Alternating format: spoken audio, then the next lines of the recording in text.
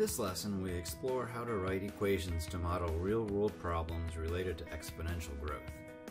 Our first example involves bacteria growth. Instead of growing by a constant amount, bacteria grow at a constant rate. A colony of 5,000 bacteria cells on a kitchen counter are increasing 50% per day. How many bacteria cells will there be after 35 days? Well, let's see, 50%, that's the same as 0.50. We're starting with 5,000 cells and adding 50% more each day. To see a convenient relationship here, let's go ahead and undistribute that 5,000. We call that factoring. We can simplify this.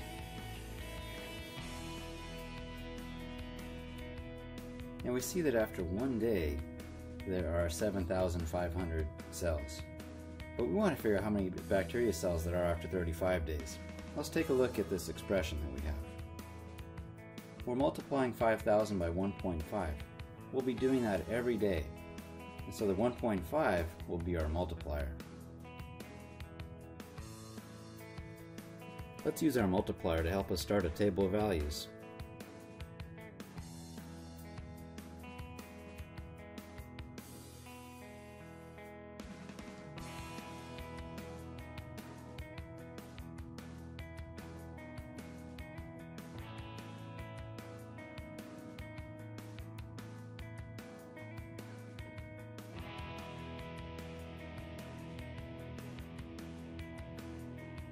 We could continue this process until we get to 35 days.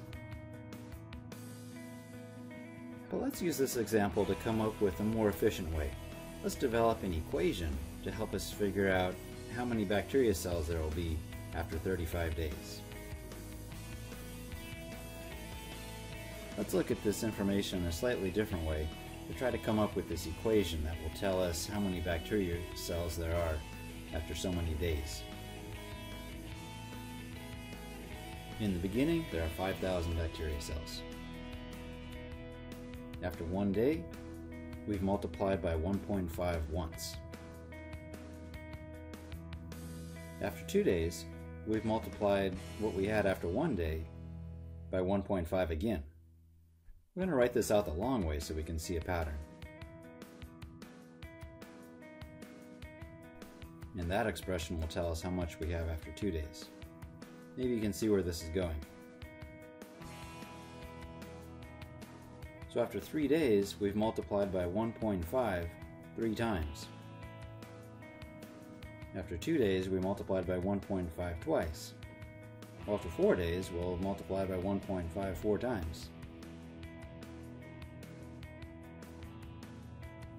Well, let's see here. We're interested in how many cells there are after 35 days. There must be a better way to do this, and there is. We can use exponents to represent repeated multiplication. On day 4,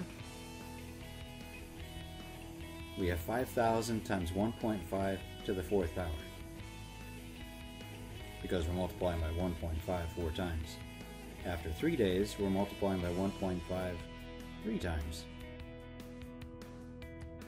So we can just raise 1.5 to the 3rd power. After 2 days, 5,000 times 1.5 to the 2nd power. After 1 day, 5,000 times 1.5 to the 1st power. And after 0 days, let's see if this pattern holds up. That should be, if this pattern holds up, 4, 3, 2, 1 on our exponents, 5,000 times 1.5 to the 0 power. Well, anything to the 0 power equals 1. So this is really 5,000 times 1, which equals 5,000. So it works. So let's think about how we can use this to figure out how many cells there are after 35 days. Well, we notice that with each time, each day, the day matches the exponent. After 2 days, the exponent was 2. So after 35 days, we'll have an exponent of 35. And we can use our calculator to figure that out.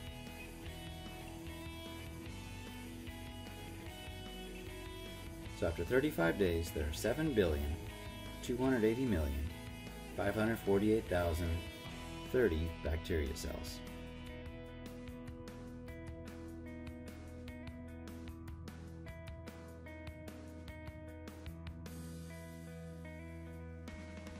Let's take a closer look at that equation.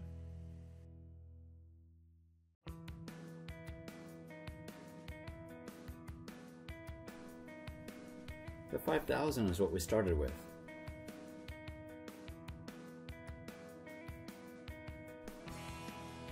The 1.5 is the multiplier.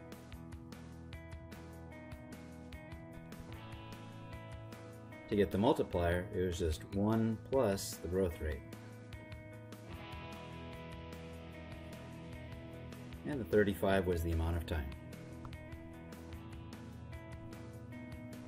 This same recipe using the starting value, the multiplier, and the number of time periods can be used in all sorts of exponential growth situations. We can use that same idea in this problem involving money. Seth deposits $200 in a savings account. The account pays 5% annual interest.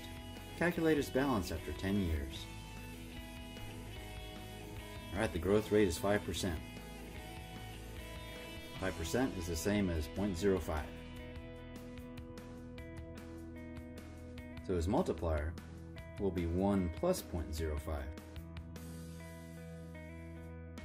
So we could figure out his balance after 10 years by making a list.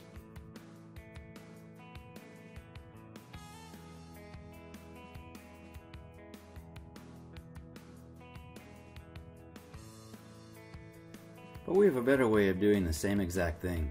We can write an equation. He begins with $200 and he repeatedly multiplies by 1.05. We want his balance after 10 years, so he's going to multiply by 1.05 10 times. So here's an equation to figure out his balance after 10 years. 200 times 1.05 to the 10th power. His balance after 10 years is $325.78. Let's break down the equation one more time. The 200 is what he started with.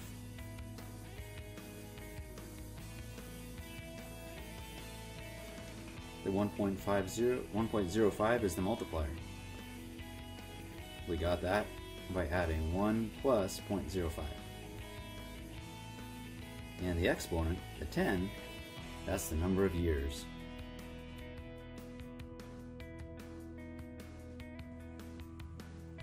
Any constant percent growth can be modeled by the exponential equation y equals a times 1 plus r to the x power, where a is the starting value, r is the rate of growth written as a positive decimal or fraction, x is the number of time periods elapsed, and y is the final value.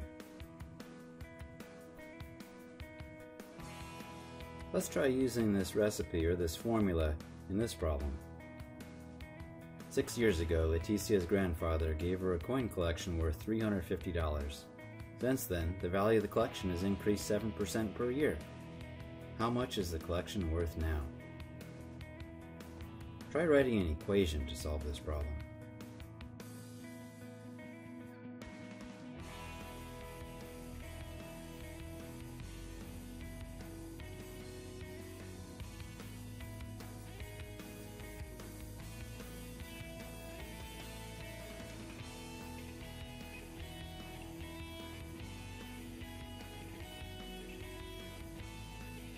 If you don't know already, now would be a great time to figure out how to use exponents on a calculator you're using. We're just starting on a whole chapter about exponents, so it would be well worth your time. In this lesson, you learned how to model exponential growth using an equation.